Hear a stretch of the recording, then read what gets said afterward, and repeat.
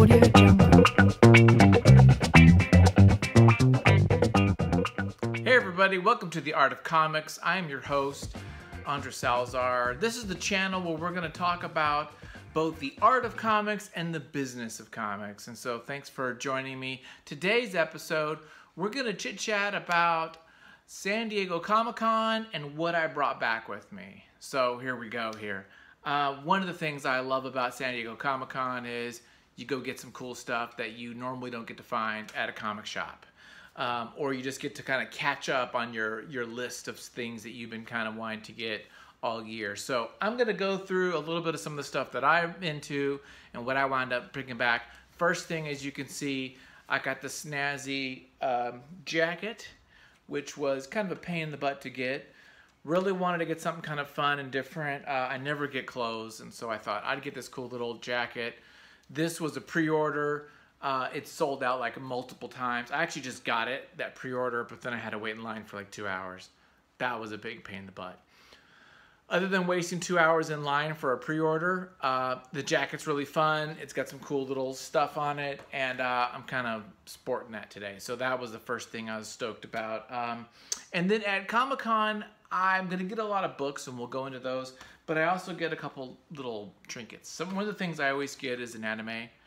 So I wanted to get Kids on the Slope Blu-ray set. It is done by Cowboy Bebop, that director, and so I'm a big fan of Cowboy Bebop, and I like jazz, and so I thought I would get this. So I started watching this, and it's slow, it's slice of life, but I dig it. So I'm kind of excited about this. I got this. I also got this really fun little lunchbox. I've been wanting to get one of those little bento boxes forever, and I can't find the one I like at the price point I like. So I got an old school lunchbox. Doesn't have the thermos. I don't think you can find, unless you get a proper vintage one with thermoses, because I really want that. But no thermos, but it's cool. It's 20 bucks. I actually use it for work, so bada bing. And it is the 2017 Fan Expo exclusive. What do you know? So that was cool. What else did I get that's not comic book related? I don't know how I got this Superman Returns DVD. There are some free stuff you can get. Back in the day, there was tons of like swaggy free crap. Nowadays, not so much, but I did somehow get this Superman Returns CD. I don't know. Maybe it's really good. I have to listen to it. I like Spike and Mike's Twisted animation. I just like animation, and so on Sunday, it went from $45 to 20 bucks for the set. So I bought 20 bucks. I bought the set of the DVDs. I don't know if any of these are really good, but I have a neighbor who's in animation, so we'll probably sit here and watch some of these. I thought 20 bucks, what the heck, right? Go for it. And then last non-comic book related or comic book thing I got is I got the soundtrack to Blade Runner 2049. I do like soundtracks. I don't have that many. I have a handful. Like I have Hateful Eight, things like that. But I wanted some kind of soundtracky ambiance when I'm doing some drawing, working on my next book, Shangri-La Estates. And so I thought it'd be fun to get this. Mondo had an exclusive version of this set for 45 bucks. And I just didn't want to pay 45 bucks for some vinyl, mainly because I'm cheap. So I got this on Amazon. But I'm kind of excited because it sounds the same to me, and I don't care if it's like colory, because it's going to be spinning in there, so it don't matter to me. I did listen to this. This is pretty epic. This is cool. Okay, let's get into the books, because that's what this is all about. So here we go, book time. Buddy, let's start off with some of the comics that I got basically for free. These are just some little like handies that people were handing out. Maybe not handies, that's not the right word. You know what I mean. Freebies. Okay, first thing, humanoids. Big fan of humanoids, you know, mostly the Italian and European stuff. But I thought with this new H1 line they're doing, it'd be kind of cool to check it out. So I got the sampler. You know, this is kind of one of those classic, like, a bunch of stories in one, kind of get a taste of what they're doing. So I'm very interested in the kind of the tone of this line. And so, yeah, we got this guy. So that's kind of fun. We also got Tooth and Nail. I have no idea how I got. Sometimes I just get stuff because people will just throw comics at you. Don't know much about this. Can't say who Eric Peterson or Joe Aubrey are. Oh, Derek Robinson. Okay, I do know him, of course. So we'll check. We'll take a look at that. So that's cool. Okay, DC Comics gave us Catwoman #1. I'm not a huge fan of spandex nowadays, but I do like this art. Who is this? This is not Allred. It's not Mike Allred. I don't know who this is. I'll look it up. It says Allred there on the cover, but Laura Allred. Okay. Oh, okay. Joelle Jones. Okay, that makes more sense. I am excited to kind of read this. I heard it's good. Watchmen. What is this? Wait a minute. What is this? Oh, this is the freaking comic. Wait a minute. Why is this a special edition? What is going on? This is like my jam, so I'm curious. What are they doing to this book? Maybe it's just to get people understanding Watchmen before they read the other little tie-ins because of the HBO show, I would assume. You're the villain. And what do you know? Crisis. What is this? Okay, yeah, this is straight up Crisis, yeah. This is such a good series. If you have not read Crisis, I don't know what to tell you. Dead Legends. I have no idea what this is. Who is this? A Wave Blue World. Do not know what this is, but I will read it. Let you guys know. Batman White Knight. I really like Sean Murphy, so yeah, I'm definitely want to just like read this and kind of study this puppy. Look at that. Look at the art, dude. The art is so good. So yeah, we gotta check that out. This is kind of fun. And then don't ask me why I have another Watchmen. So one of the I got two. So one of the goals was to look for Ashcan comics and look for comics that you can't find at the shop. That's like my big thing. So I wanted to find stuff that I couldn't find. It was so hard to find Ashcan comics and kind of underground stuff. First thing I did is I went to Artist Alley and Small Press. I went to all those guys and I found very little stuff that I was really attracted to. You know, that's just my... This was really cool though. And then one day he had a bunch of stuff. I just picked up one of his. I should have probably picked up a couple more, but I just really like the production of this. It looks really neat. I like the color. I like the paper tone. And yeah, this looked really kind of neat. So I'm really excited about this. I think this is one of the highlights. So this is Ryan Clador. Yeah, really stoked about this. This is cool. What else? We got Left-Handed Compliments by James Wright. And so this is kind of definitely got that Ashcan comic. Looks like an anthology perhaps. Yeah, there's all kinds of different art and stuff. So I'm excited to kind of read these. I like these little things, you know. I mean, compare and contrast this with what we were just looking at, the DC giveaways, right? It's just such a different vibe. But I kind of like the lo-fi stuff. So I'm kind of excited about that.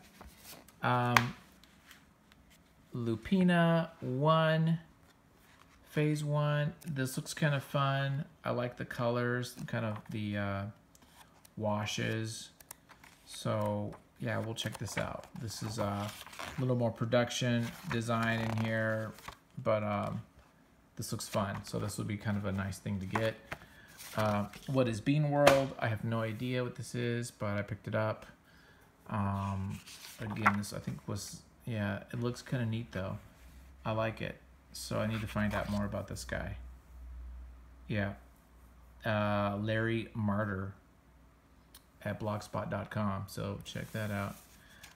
Here's a cool guy. This guy was really neat. he was giving these out for free, and I thought this was super ballsy. I mean, this is literally, he printed this out just for Comic Con. So this is something, he has his number table on here. He's putting money. He put like, this is a couple bucks that he did. Like he put a map where he's at, the thing. I mean, this is really not, look, Newsarama, Chick with Books, all these different things. What the hell, Kirkman, he got Kirkman to say something, people, support indie comics. Yeah, so I was really impressed with the fact that this guy spent some serious money. Look at this. This is like nice paper. So why didn't I go back and buy some more books from him? I don't know. I think I just got lost in the shuffle.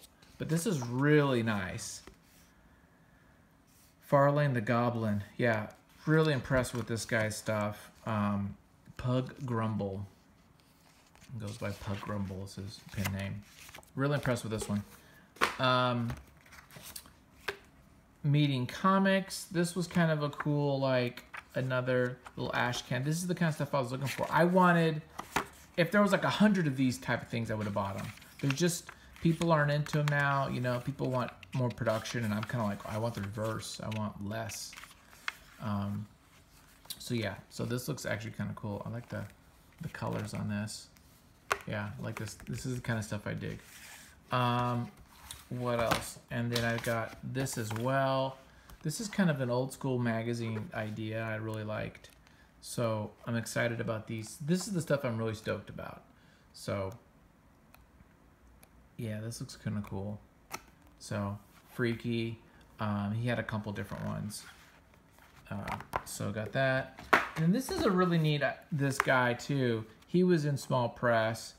He had this really kind of cool, these little comics. I don't know how I'm gonna keep all these. I don't know if I should bag and board them or if I'm gonna have a separate little like box for indie comics or something. I don't know. I gotta figure it out. That's mine. Actually, I've done a number of 24-hour comics, and tonight I'm actually going through them, compiling them, and I might make a little ash can myself of all my 24-hour comics. I thought that would be kind of fun. So I'm going to try to do that. That'd be kind of cool. Yeah, this is neat. I dig this. And then I doubled down on him, and I got this, which is 2 more books of him. So I spent like 20 bucks on this dude, which for me is more than I usually do. I just thought the production was really cool on these. I really like the format, these big things, and it has this really nice little little band thing. I don't know what these things are called, but I thought this was cool. So this guy, he got a bunch of my stuff, and his name is Josh Shalek. Remember, he was from Portland. So yeah, I like the production. I like when you do stuff like this. It's just, I'm into it now. I don't know, what can I say? Okay, and then I'm just gonna go into like trades and stuff that I wanted or I thought was cool. Yeah, I got these. Dracula, Tomb of Dracula, the Gene Colan stuff. I got 2, 3, and 4, and I got them all for $5 each. Super stoked. These have been out of print. These are hard to find. I finally got these freaking things. It's probably more comics than I'll ever need to read. But I like Gene Colan, and I think this stuff is brilliant. So I got a bunch of these, and yeah, if you don't know who Gene Colan is, you guys know who Gene Colan is. If you're watching this, if you're not, shame on you. So yeah, I'm excited about get me some Gene Colan action. So, and I've heard this is just a great series, and I really like Wolfman. So I got these 3 big tomes. I mean, this is like serious comics right there. Headlopper. I got Headlopper. This looked really cool. This is by Image, by Andrew McLean, and Mike Spicer, I think, does the colors. I like the look of this. I don't even know if it's a good story yet. I just bought this stuff. But I was attracted to the art, and it looks like a fun little like fantasy deal. So I was like all about it. So I got this. Excited about this one. Dorohedoro is a manga. I've heard this is good. There's a guy who does a blog called Seth's, like, graphic novel daily recommendation or something like that, and he put this as one of his top books of last year. So thought I'd get this, and so this kind of a horror, kind of a strange thing. Got this, stoked about it. Little Nemo. This is kind of a. I probably should have got a bigger size. I like the Winsor McCay stuff. So, and I really like Lock and Key. So the artist here, Gabriel Rodriguez, he does the art, who did Lock and Key. And I love Eric Shanawar. He does Age of Bronze, which if you haven't read Age of Bronze, they're re-releasing them as in colored version. Personally, I think black and white's better. That's just because I love Eric's lines. So you got to go get Age of Bronze. Brilliant book about the Iliad and Odyssey, that whole story that he's doing with Image. But again, because of my love for Winsor McCay and what Little Nemo is all about, I thought I should get this book, and it was only $10, and so stoked about getting this finally. One of the things I was really stoked to get was this, because I've heard so much about Junji Ito, about his horror and stuff, so I finally got this. I could have gotten more, but I thought this was $30, and this is a massive tome, and I figured I don't need to get more right now. I could get it later.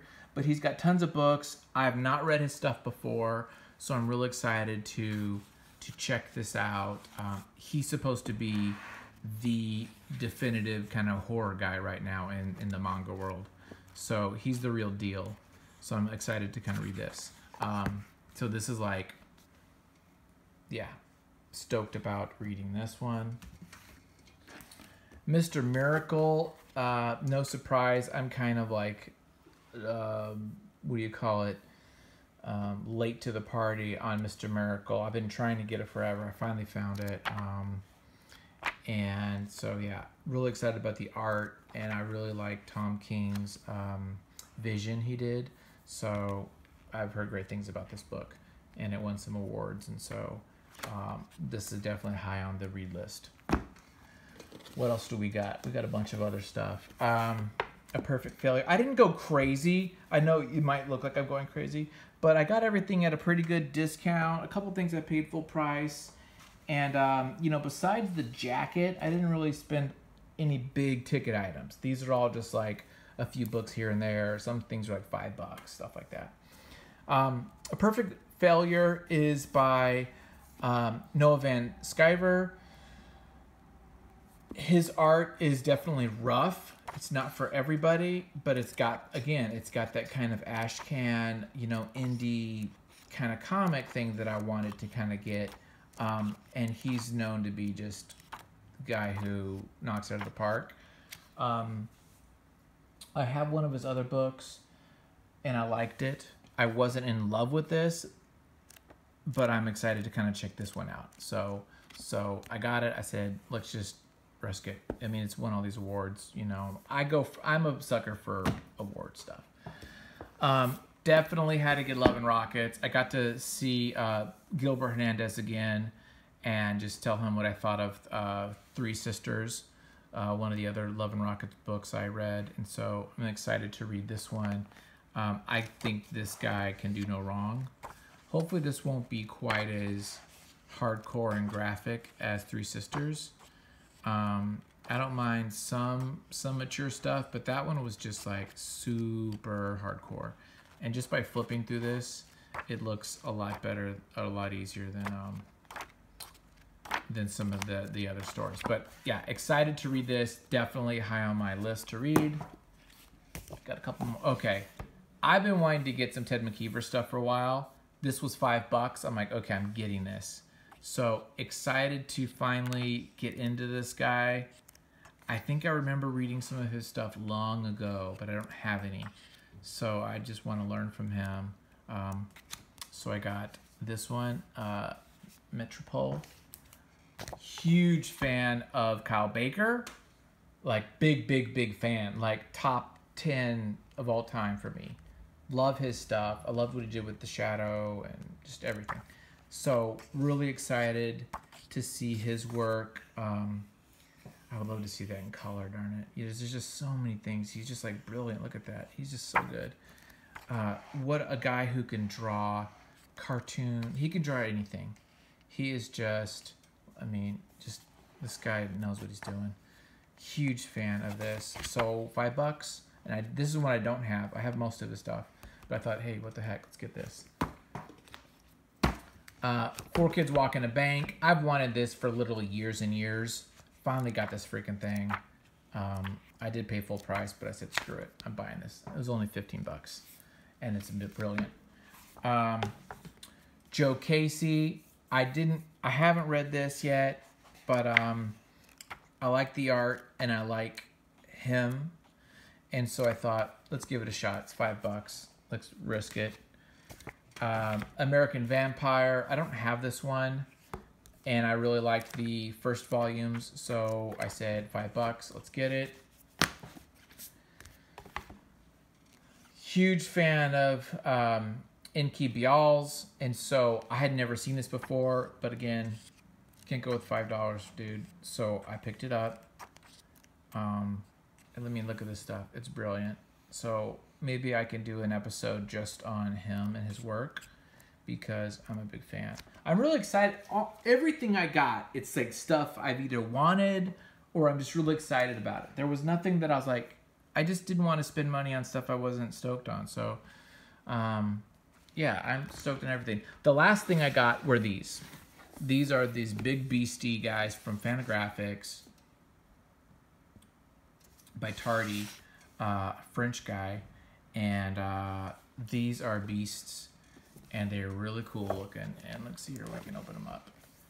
And, you know, I'm going to zoom it out a little bit so we can kind of see this a little better. Beautiful art. Very verbose, some of this stuff, but I'm really excited. I got books 1 and 2. They gave me a little sweetheart deal on Sunday. So I'm really excited to kind of like dive into this war story by this French artist. I've heard of Tardy before. Someone recommended that I look this guy up, and so when I saw these 2 books out, I said, you know, I'm going to get it. There were other books at Fantagraphics I really wanted, but I've got so many books I haven't even read from last Comic Con. I just got to chill out. So I said, I'm just going to get these and call it a day. And so I got it. So that's these guys. That's it. I guess the last thing I can share with you was I got to meet Chris Ware. Finally, I got my book signed. This is a little signature there to Andy. He did this little thing here. Really kind of fun. He's great. What can I say? Huge fan of this. As you know, there's an episode I did just of Jimmy Corrigan. Huge fan of him. Saw him on I went to every panel. I think he was on 2 or 3 panels. Went to those. Saw Seth, Steranko. I did a number of panels, which was fun. Most of them were really good. Some were a little hit and miss. But Comic-Con was great. This is what I got. Didn't go crazy, but I'm really excited to read this stuff, and I'll definitely share it with you in future episodes. Thanks a lot for watching, checking it out. Hope you guys have a great day and everything. Subscribe to the channel. I'm going to be putting out a new video about Seth Wimbledon Green next, and then there's some other videos that I've got. Sergio Topi is coming up in a couple weeks, so I got some good stuff. Recommend me if there's some artist or book you want me to talk about. We could do that, or we could talk about my stuff that I'm working on. Okay, thanks a lot. Have a great day, and keep reading comics, making comics, art of comics. Boom. Bye, guys. Audio Jungle.